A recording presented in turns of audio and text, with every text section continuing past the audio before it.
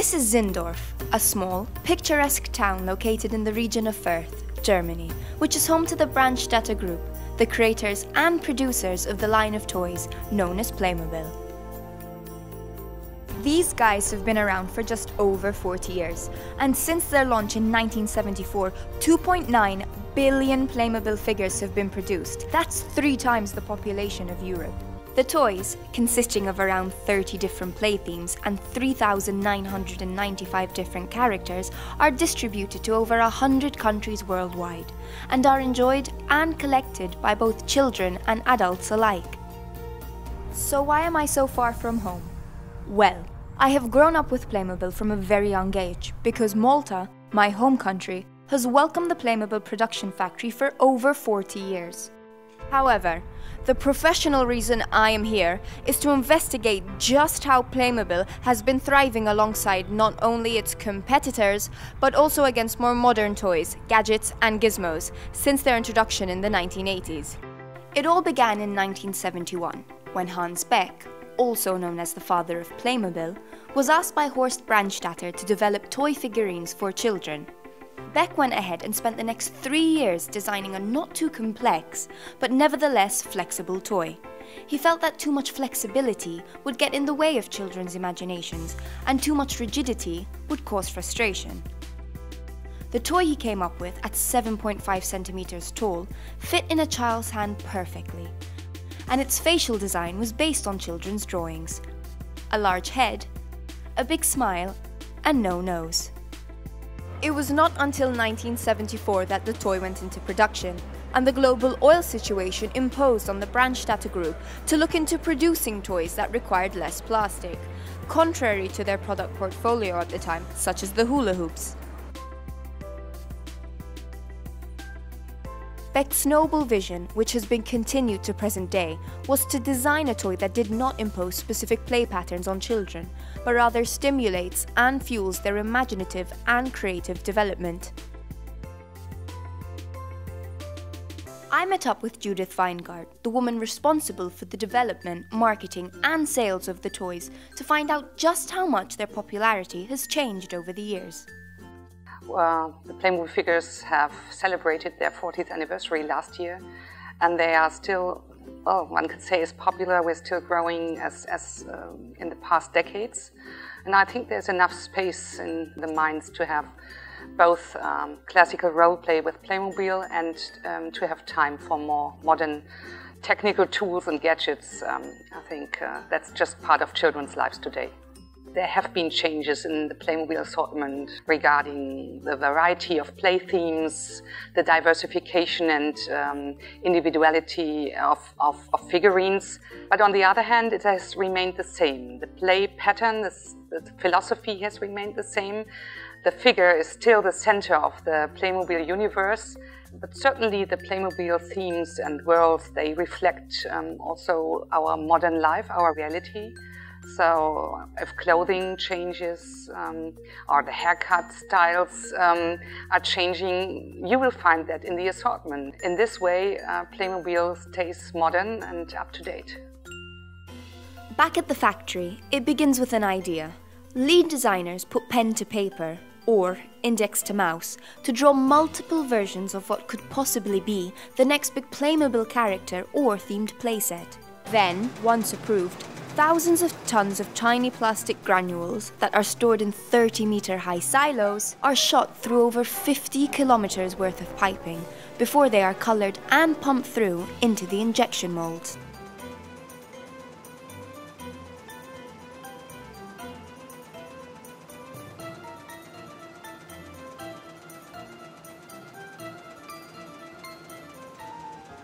Once the parts are molded, they go through a process called tampo printing.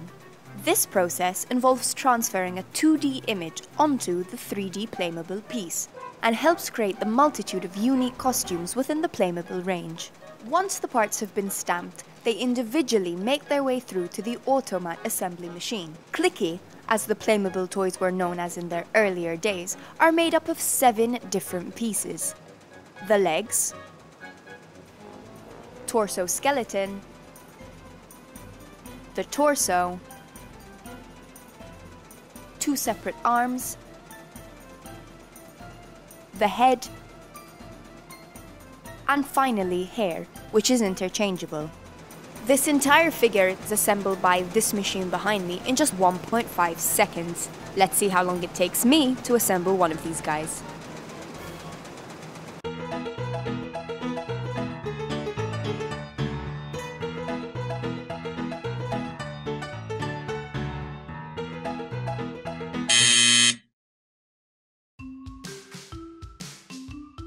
A wide range of accessories, buildings and vehicles are also part of the Playmobil line.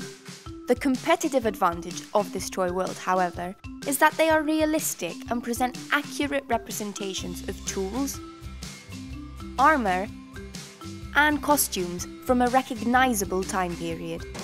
They are especially notable for their fine attention to detail, as well as their production moulding details, like the face, which is injection moulded so it never fades away.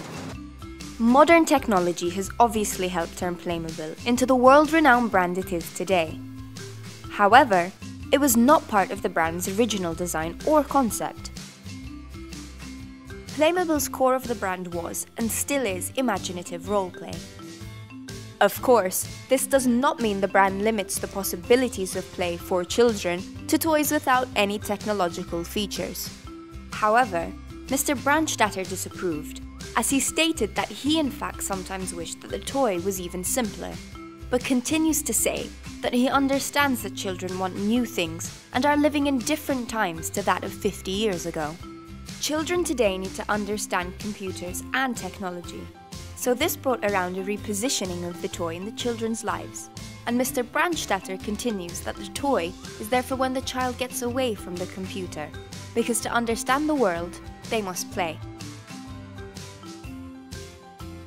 I think technology is part of children's life today, but I think it's always the matter of the right balance between technology and classic play patterns.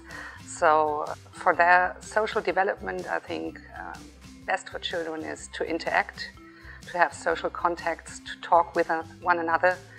And for this purpose, I think role play with Playmobil is an ideal tool. My favorite quote is from Albert Einstein, and he once said, "Imagination is more important than knowledge." So I thought, why did he say that? But I think it comes up to the point that if you have a problem, you have to combine facts and figures in a new and innovative way, and then you will find a solution. And I think that role play and doing role play is really inspiring imagination and creativity, and will help you when you are grown up to really solve new situations in which you have not been before. And that's why I like it so much. The Playmobil brand and philosophy does not stop with the different toy figurines, costumes, accessories, animals or houses, but they have also extended it to creating the fun park.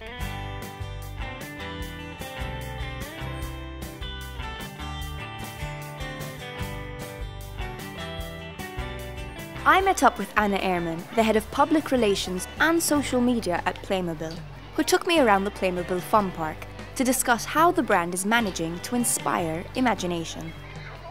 We believe the fun park should be like our toys. That means kids should not just be on a ride and passively consuming.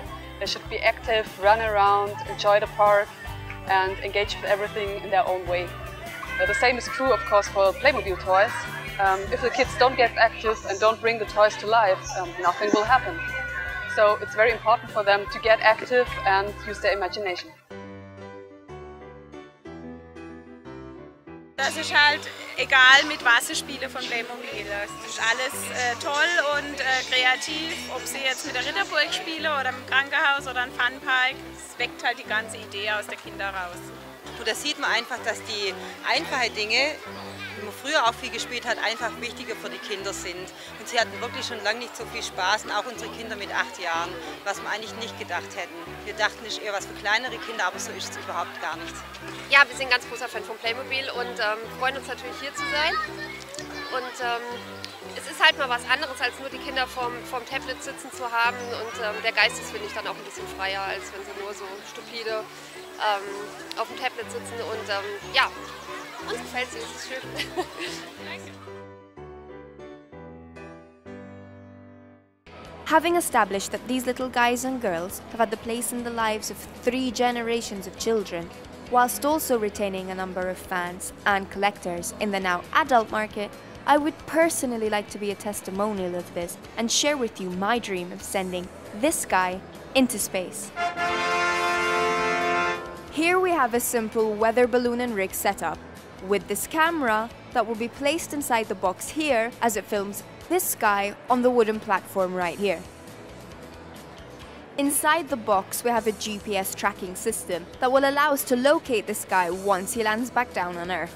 And to assure that he does in fact arrive back down on Earth, we've attached a parachute that will deploy as soon as the balloon pops way up in the stratosphere. Let's go try this out.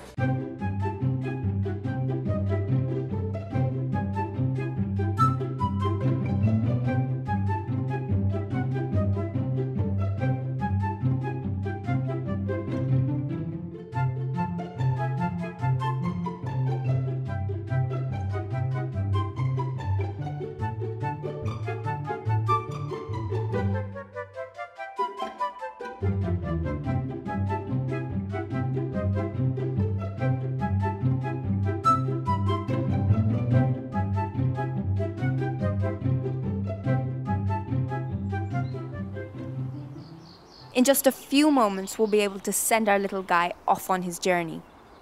So, the balloon's gonna go up to about 28 kilometers where it will reach the stratosphere.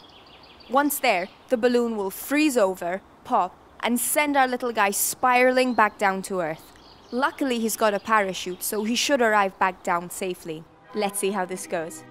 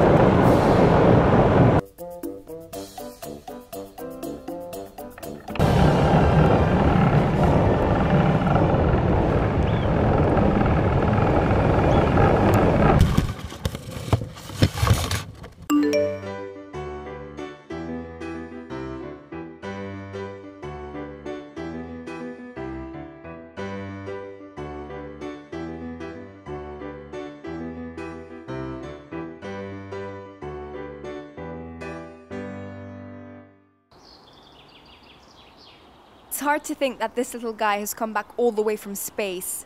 I hope the camera's still recording. Let's go check out the footage. We have it. This guy actually went to space.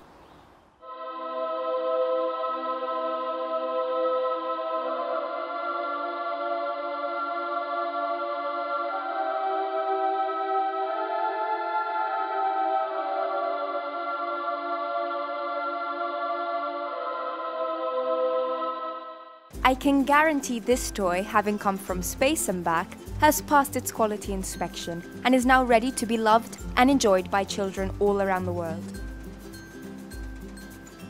The figures are processed and sealed into polybags before making their way into the packaging bay.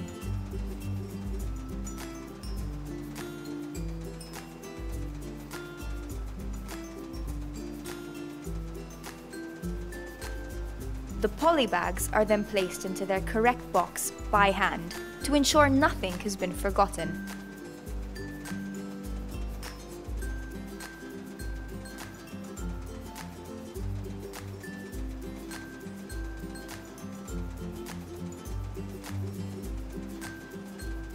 The playsets are then boxed and sealed as they await being sorted into their designated trucks. They are then transported to one of the hundreds of Playmobil shops or retailers around the world. And here we have him, our brave astronaut all packaged and ready, awaiting his new family that will undoubtedly enjoy every second of play with him. It is clear that the Playmobil figurine has adapted over 4 decades and looks like it will continue to inspire creativity and imagination in generations of children yet to come. But how long can they withstand technology without losing sight of what is important to the roots and philosophy of the brand? Will Clicky continue to represent Hans Beck's vision?